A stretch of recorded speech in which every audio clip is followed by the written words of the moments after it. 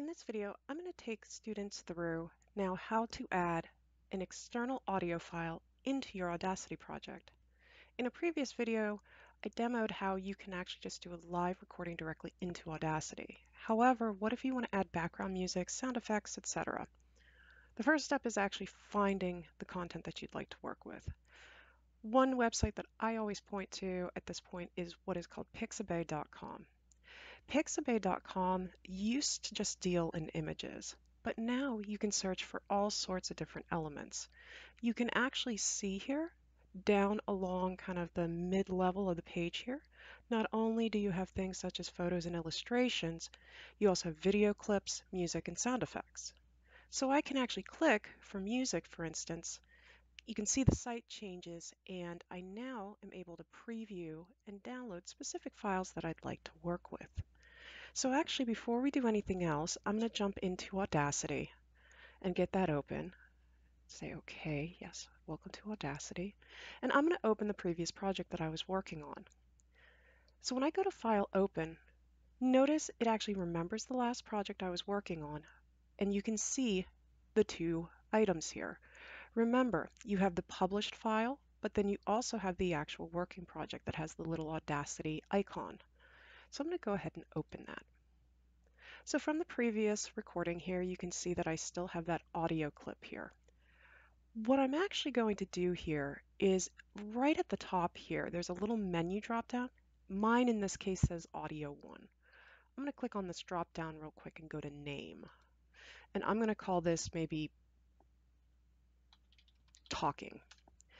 It's a good idea for your audio clips to name your audio clips, maybe descriptive names, just so you can keep track of what you're working with.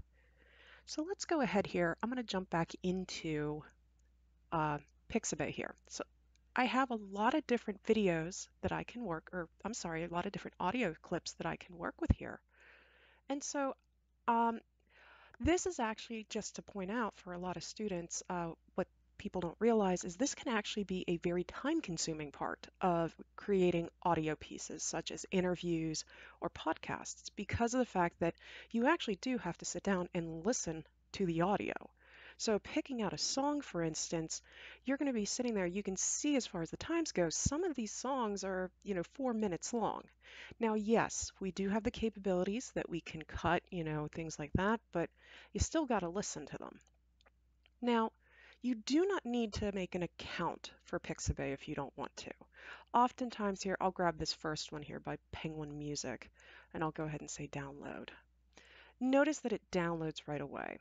Age old though, because this is Creative Commons, it asks, hey, do you want to, donate? Also, it makes a note as far as the user is concerned or the designer. You can actually hire them if you so choose. Now, one thing that I normally do here is I jump right in to my downloads folder. I find the file that I just downloaded, I cut, and I want to get it into that Audacity project folder just so everything is located in the same space. So what I've done here is now not only do I have that working project file, we now have that additional audio file that we just downloaded that we can work with. Couple of things that you can do as far as pulling in, for instance, under your file drop-down menu in Audacity, we do have an import option where you could choose to import the audio. You can navigate to locate the audio in your project folder. So in my case, I could go to Desktop, go to the Audacity project, and there's that Better Days audio. Another option too is, since you can see I have kind of both my working folder open side by side with Audacity, I could just click drag and drop if I so chose. Up to you.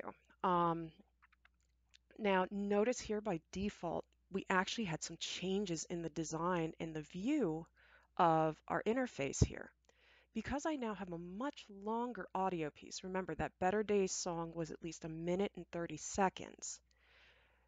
This is adjusting as far as with the audio, the talking audio here at the top. This was much shorter than, say, the original song here. So you have now two different audio pieces that are inside your project. And as we continue on here, you can see that I can make a lot of different edits and set in and out points and those sorts of items here. As I'm lecturing here, you can see that About how we can get a little bit more control if you want to make edits in regards in relationship to the overall layout here. So for instance, if you don't want to have this starting point, and also to just some basic fade in and fade out for the audio. So once again, some tips as far as downloading. Remember to download, immediately move that audio file, be it a sound effect, be it background music, directly into your project folder, wherever that's located, and then you can pull it in either by file, import, or you can just drag and drop if you have both simultaneously open. And last but by no means least, remember, this is the part of audio editing and audio work that can take time because, once again, you have to actually sit down and listen to the audio pieces.